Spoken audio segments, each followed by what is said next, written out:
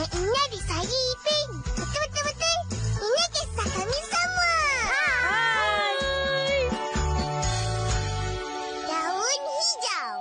Bahagian 1. Uncle Putu. Ini Ros ada bawa nasi lemak 20 bungkus ya. Iya, Ros. Kenapa susah-susah? Mana itu 2 orang muda? Diorang tolong atuk kat dusun. Okey, Ros. Saleh. Ros nak buat baju. Nanti datang rumah ambil kain ya. Yelah, boleh ukur sekali. Tak payah. Pakai je ukuran lama. Mana boleh? Itu ukuran dah lama sangat. Manalah tahu dah.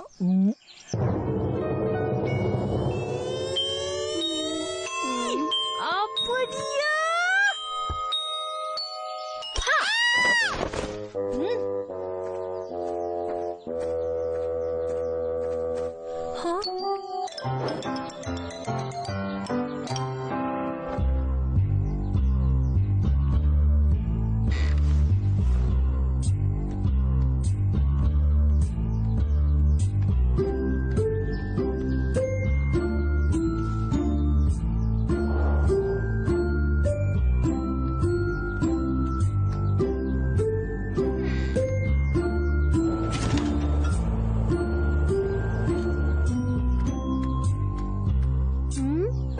Jumpa pun.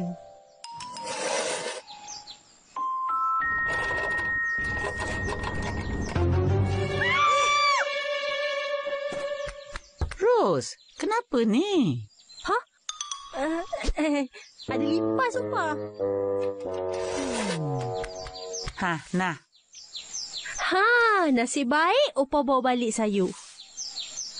Iyalah, opah dari kebun. Mestilah bawa balik sayur.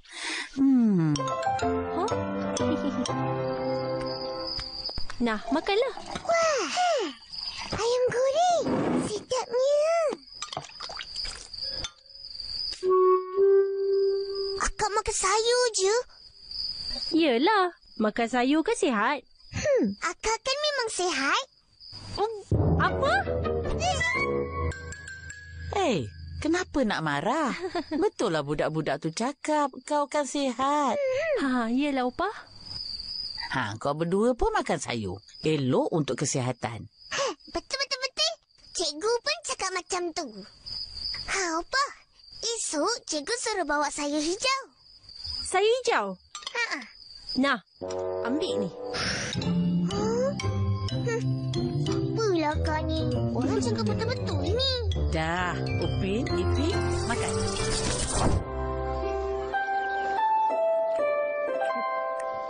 Dua, tiga ikan laga. Itu sayur sedap ke? Makan ni bukan nak sedap.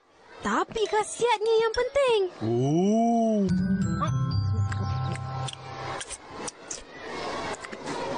Wah, mana kau tahu ni berkhasiat? Nenek aku cakap. Aku nak rasa satu. Saya mau. Ambillah. Nak. Ambil. Banyak ni. Cepatlah rasa. Macam sedap je. Sedap ke?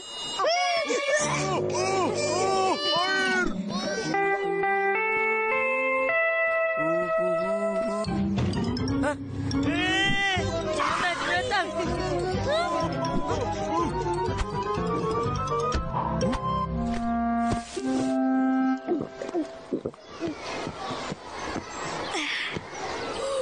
Selamat pagi, cikgu.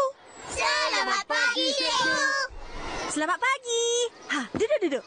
Hari ni kita nak belajar pasal khasiat sayur. Suka tak makan sayur? Suka. Kenapa? Tak sedap. Tak sedap? Sayur apa tu? Sayur sup. Oh, pegaga. Sedap ni. Biasanya orang buat ulam. Tapi boleh buat jus juga. Cikgu suka minum. Betul tu, cikgu. Saya ada jual. RM2. RM2 je? Rugilah. 2 cawan kecil ni je. Cikgu, ini kangkung boleh buat jus kah? Mimi, bukan semua sayur boleh buat jus. Itu pun tak tahu. Tanya saja, Ma. Lagi sayur apa ada? Cepat. Upin Ipin, sayur apa tu? Cuba bagi tahu kawan-kawan. Ini sayur apa? Dah, Akak tak cakap pun. Tak apa. Ini sayur daun hijau. Ha?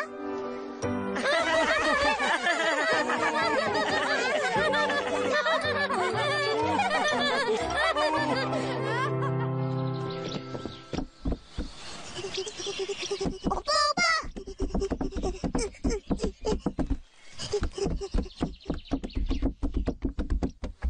Opa, ni sayur apa? Ini bayam. Oh, tadi cikgu tanya. Kita orang tak tahu. Cucu opah tak tahu. Cikgu kata kerja rumah hari ni kena belajar nama sayur. Dengan hasiatnya sekali. Nanti kita pergi kebun. Kita belajar pasal sayur-sayuran. Sekarang? Petang nanti. Alah.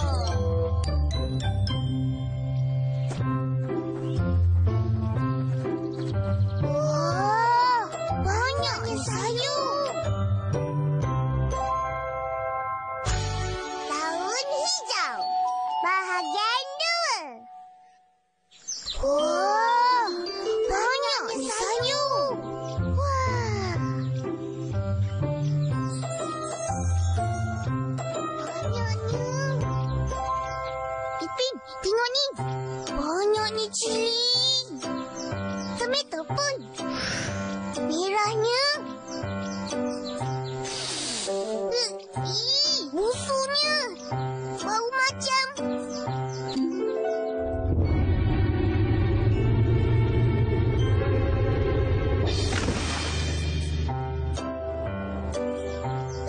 Daya. Meh, tolong Akak siram.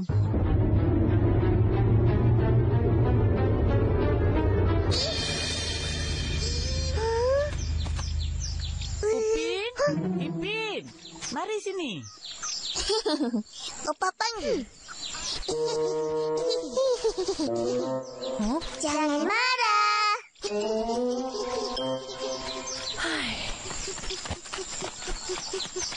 Wah, Tolong opah cabut sayur ni. boleh? Nak banyak ke Opa? Cukup untuk korang makan dah lah. Kita orang tak makan sayur. Betul. Tak sedap. Tak baik cakap macam tu. Ini kan makanan, rezeki. Sayur ni banyak khasiat. Kalau makan tomato ni, kulit akan jadi licin. Macam kulit Akak.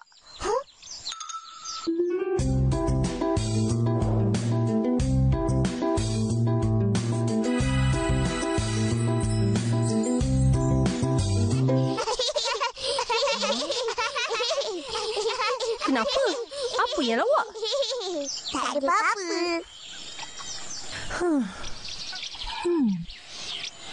Makan tomato juga bagus untuk kuruskan badan. Akak nak kuruskan badan? Ya, Kakak. Lobak ni pula baik untuk mata. Kalau buat jus, campur dengan susu. Sedap. Lobak pun boleh buat jus? Jus lobak susu. Yang tu boleh buat jus?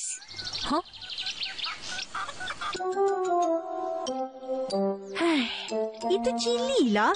Mana boleh?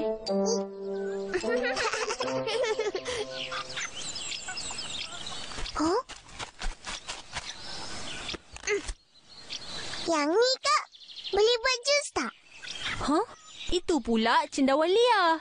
Tak boleh buat jus dan tak boleh makan. Yang Mak jual cendawan goreng tu boleh pula makan. Cendawan ada banyak jenis. Tak semua boleh makan sebab ada yang beracun. Yang Mail jual tu cendawan tiram. Sedap makan. Oh.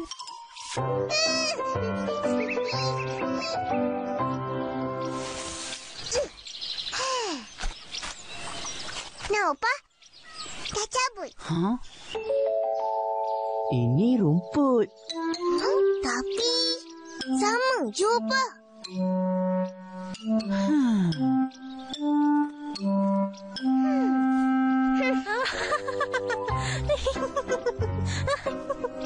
Rumput tu kau makan.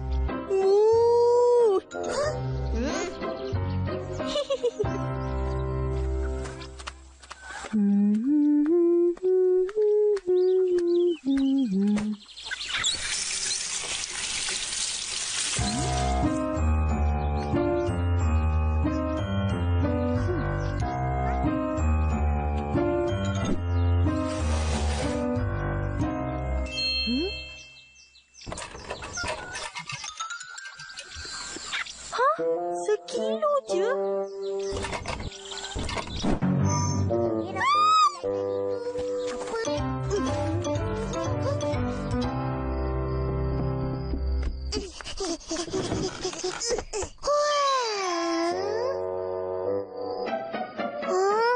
Ayam goreng tak ada ke? Tak ada. Ni je. Makan cepat. Kenapa tak makan? Tak sedap. Mana tahu kalau tak rasa lagi. Alah, tahu. Sayur memang tak sedap. Kenapa cakap sayur tak sedap? Pahit. Tak ada rasa. Macam makan rumput. Korang pernah makan rumput? Tak adalah. Sipi yang makan. Apa? Dah tu. Tak baik bising-bising depan rezeki. Apa-apa pun kita kena makan sayur. Sayur tu banyak khasiat. Elok untuk kesihatan kita. Tapi apa? Tak sedap. Ada yang sedap. Macam tomato ni. Kan Upin yang petik? Macam lobak ni. Kan Ipin yang cabut tadi? Rugi kalau tak makan. Mengada-ngada.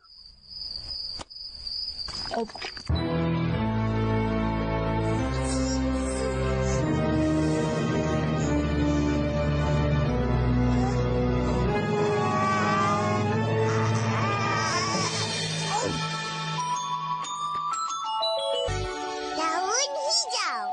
Bahagian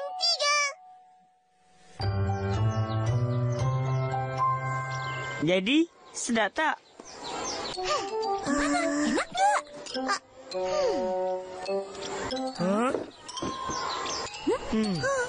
Tomato tu masam. Lobak. Bolehlah. Kalian sudah suka makan sayur? Wah, hebat banget. Tak adalah suka. Tapi bolehlah makan. Kita orang lagi suka makan ayam goreng. Betul-betul-betul. Bagus-bagus. Nanti beli kat aku. RM2. Aku kalau ada kek, baik makan kek. Lagi sedap. Mama saya kata semua pun boleh makan. Tapi kena seimbang, Ma. Hah? Seimbang? Petang makan 2 aiskrim, malam makan 2 juga. Seimbang! Marvelous!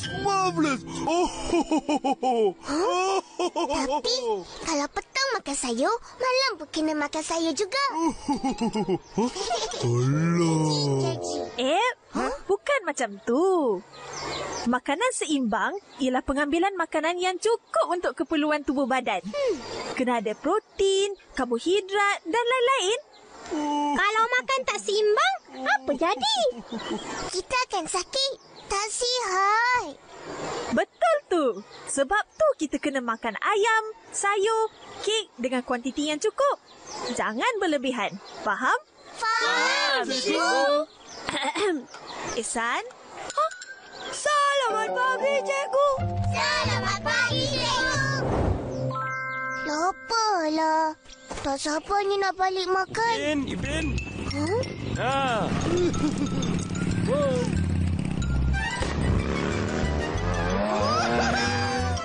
Atuk tengah buat apa? Duduk-duduk. Tunggu Atung lalu. Nak jual botol-botol lama ni. Belajar apa kat sekolah hari ni? Belajar pasal sayur. Dari semalam, jenis sayur, rasa sayur, khasiat sayur. Kena makan sayur. Ai, kenapa sedih aja bunyi? Kan elok makan sayur. Tapi, kita orang tak suka makan sayur. Itulah masalahnya tu. Ish, korang ni. Makan sayur, badan jadi kuat. Mata sihat. Otak cerdas. Tapi badan Atuk kurus je. Ha? Badan je kurus. Tapi tenaga banyak tau. Ha, tengok ni. Ya. Wah, kuatnya tu. Sebab batuk makan sayur. Ha, korang nampak apa atas pokok tu? Nampak? Mana? Macam burung. Bukan burung. Tupai. Betul lah. Wah, hebatnya mata tu. Tahu pun. Untuk mata hebat macam ni, kena makan sayur yang banyak vitamin A. Macam lobak. Oh, Ipin makan lobak. Atu, 2 tambah 9 tolak 8 berapa? Ha? Dah. Kau kira lah sendiri. Itulah tu. Dah tak cerdas. Sebab tak makan tomato. Ipin makan. Yelah tu. Datang. Tok dalam. Iya.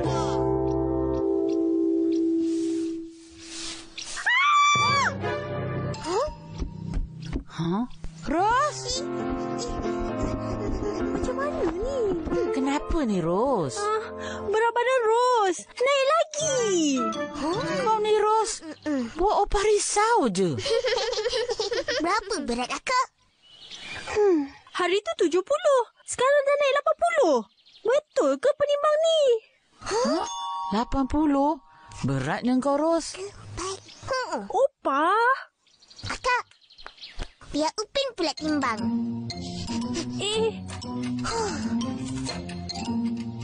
100. Tak betul penimbang ni. Mesti dah rosak. Betul. Meh akan cuba lagi.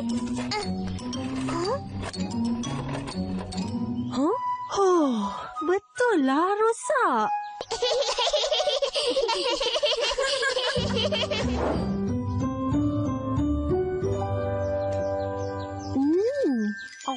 Akak jangan makan ayam je. Kena makan saya juga. Macam ni. Baru seimbang. Yelah, pandailah kau.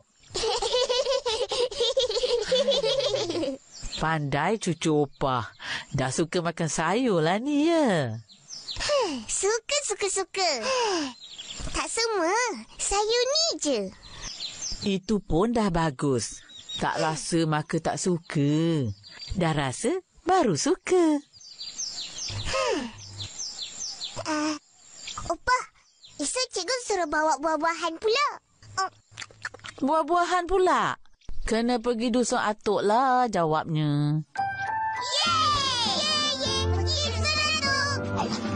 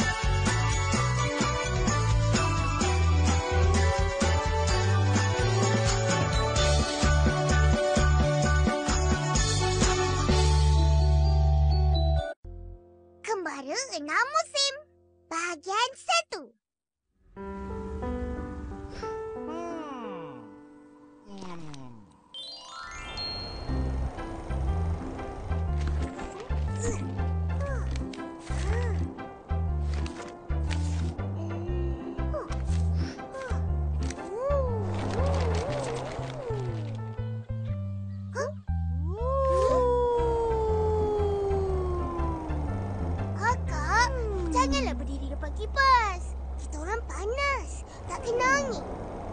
Ada akak kisah. Akak pun panas juga.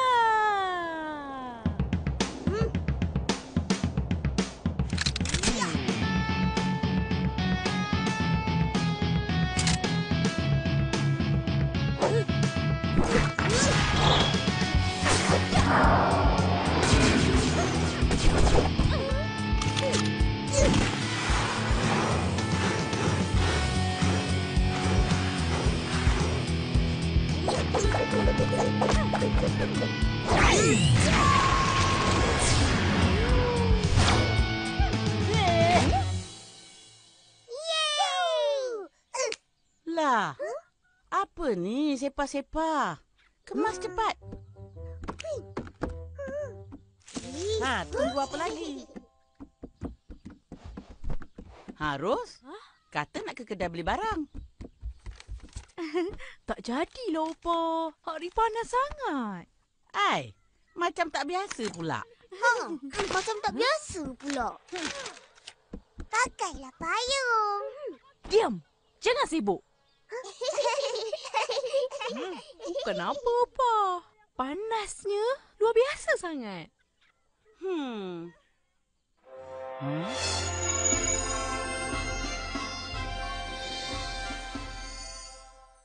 Berita luar negara. Salji mulai turun dengan lebat di sekitar London. Salji? Seronoknya kalau negara kita ada salji. Sejuk.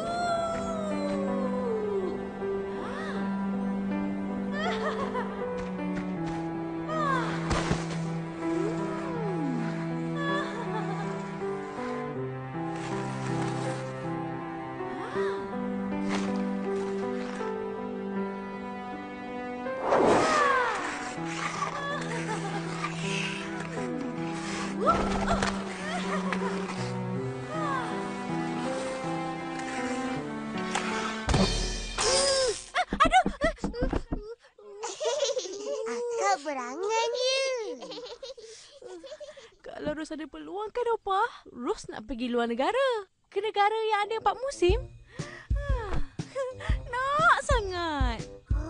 4 musim? Iya, musim bunga, musim panas, musim luruh dan musim salji. Salji? Tinggallah kau berdua. Akak tak nak balik sini lagi.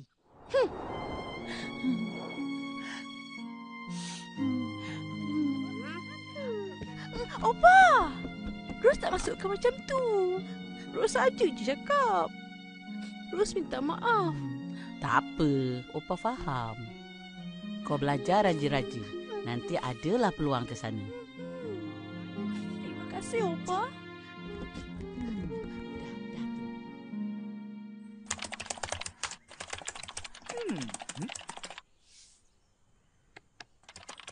Abang Saleh. Tengok apa tu? 2-3 surat khabar. Abang Saleh, apa khabar? Baik. Jom. Jangan kacau. Abang sibuk ni. Ya ke? Mana uncle-mu tu? Dia pergi beli barang. Kejap lagi baliklah tu. Cantiknya. Semua pokok ada bunga. Warna-warni. Saya suka. Ini musim bunga. Ini musim panas. Memang panas. Semua orang akan bersantai di tepi pantai. Seronoknya. Boleh berenang. Betul-betul. Lagi. Daun-daun pokok pula warna-warni. Musim apa pula ni? Ini musim luruh. Aku dah pernah tengok masa pergi melancong dulu. Penuh ke tanah. Daun-daun dan bunga-bunga gugur. Ini pula. Ini mesti musim salji. Betul-betul. Yang akak suka sangat. Okey saja. Seronok musim salji. Boleh main baling-baling salji. Main longsor salji. Dan buat orang salji. Tapi, siapa tak tahan sejuk, jangan main salji. Nanti beku jadi batu. Abang Saleh nak pergi ke negara 4 musim ke? Nak, tapi tak boleh. Mahal. Mana ada duit? Boleh kalau nak. Kampung yang dah runtuh ni pun ada 4 musim. Tambah 2 musim lagi, jadi 6 musim. 6 musim? Kau biar betul, Mail. Betul. Kenapa? Tak percaya? Jom ikut aku dalam program Kembara 6 Musim. 2 musim RM1. Mail!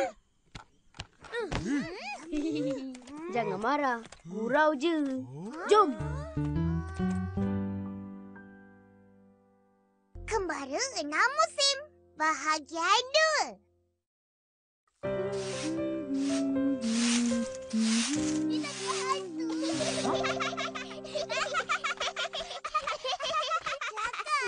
Amboi, seronoknya. Seronok dapat rasa 4 musim yang akak nak sangat rasa.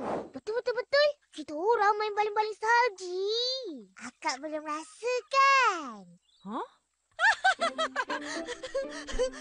Sini mana ada salji? Mana ada 4 musim? Aduh, itulah akak tak tahu. Mana? Tunjuk. Sini.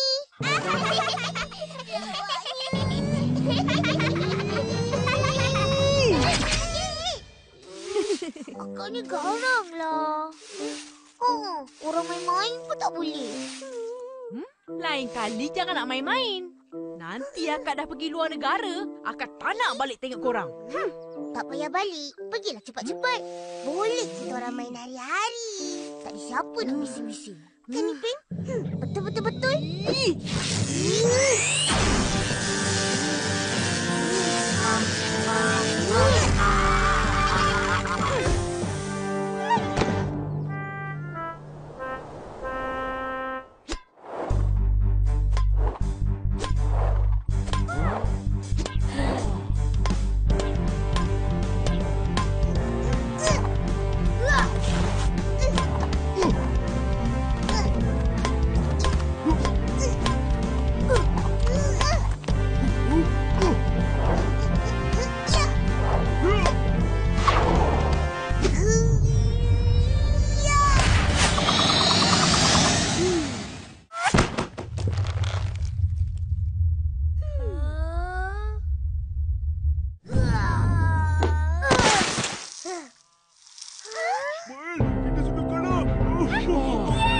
Upin Ipin hebat!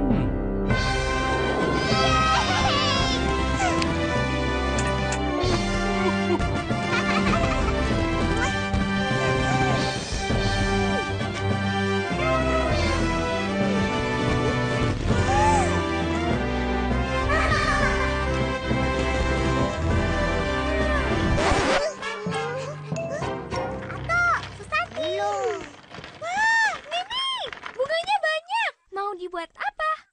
Mau main masak-masak? Mari. Tapi...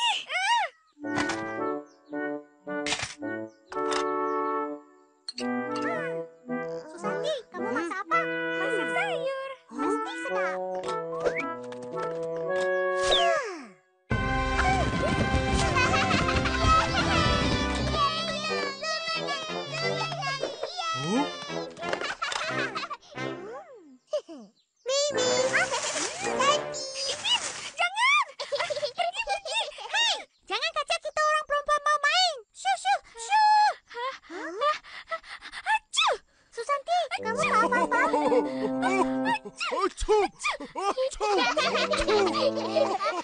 Apa hal Susanti tu? Kau ni kenapa?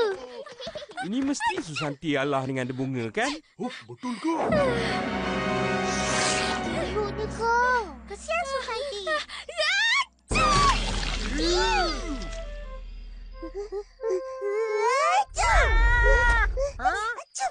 Hai, macam teruk je budak-budak tu. Ros, pergi tengok. Ufa, akak. Kenapa dengan korang ni?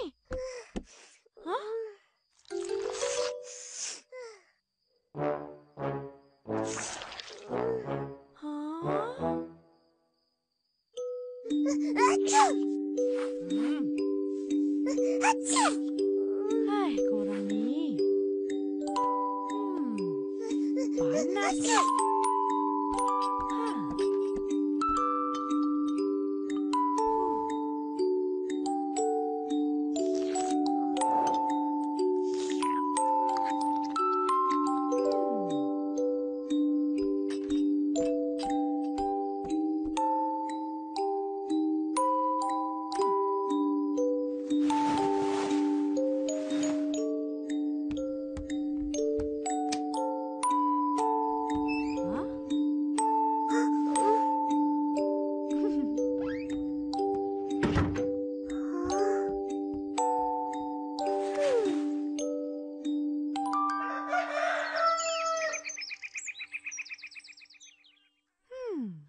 musim salji. Seronoknya. Akak. Dah sihat? Akak janganlah pergi mana-mana. Tinggal kat sini je dengan kita orang. Tengok Ihsan. Lepas balik dari kembara 6 musim hari tu, terus dia demam selsema. Betul. Susanti pun sakit sebab terhidu banyak sangat derbunga. Kesian. Lagi satu, akak suka nak main salji kan?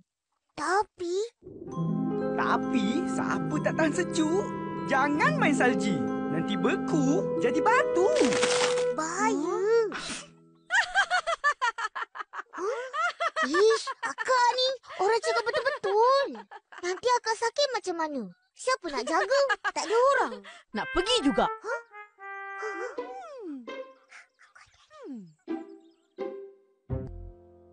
Kembara 6 musim. Bahagian 3. Ipin! Mana dia orang? Dengan atuk agaknya. Tak apa, dia orang tahu kita nak keluar. Oh, Opa nak beli apa? Biar Ros dia belikan. Tak payah Opa penat-penat pergi. Tak apa, banyak barang yang Opa nak beli.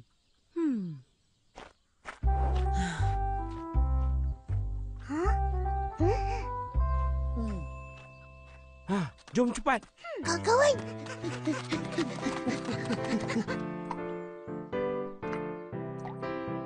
Tak apa Opa. Esok kita cari lagi. Opa! Ini rumah kita ke?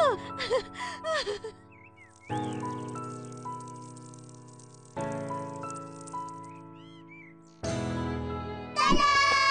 Selamat datang ke Kembara 6 musim. Jom. Musim bunga. Untuk Kak Ros. Terima kasih. Sama-sama.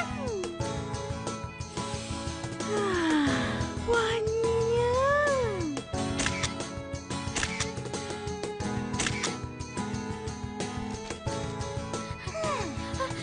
Achoo! Wah, cantiknya.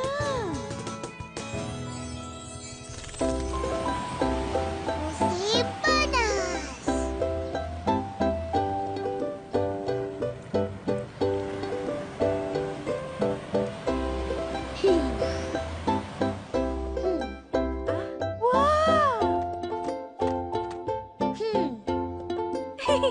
Terima kasih.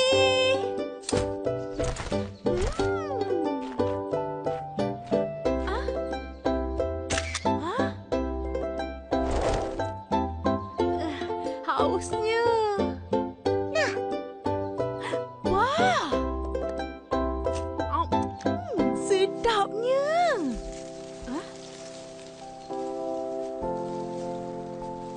Musim luruh.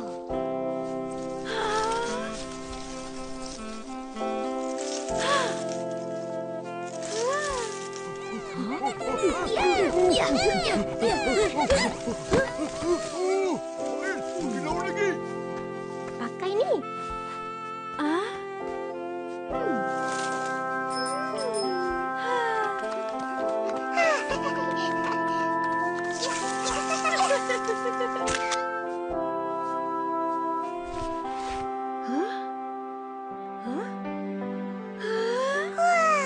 musim salji. Wah.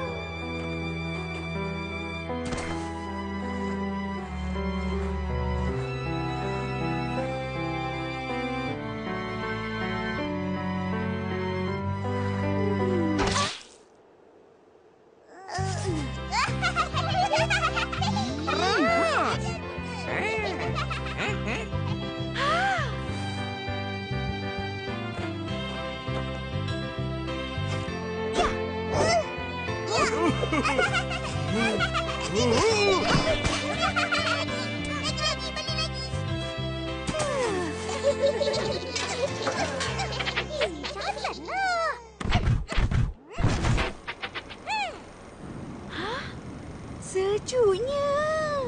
Pandai korang buat. Inilah penyaman udara kos rendah. Buatan sendiri. Marvelous! Marvelous! Okey, turun lagi. Turun.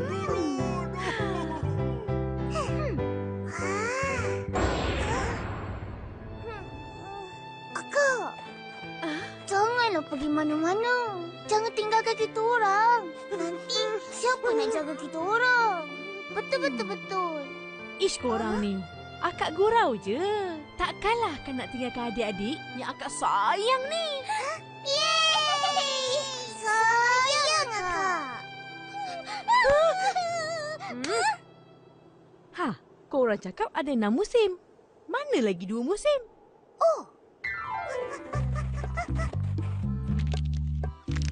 Musim buah. Mari makan buah durian. Makanya buah.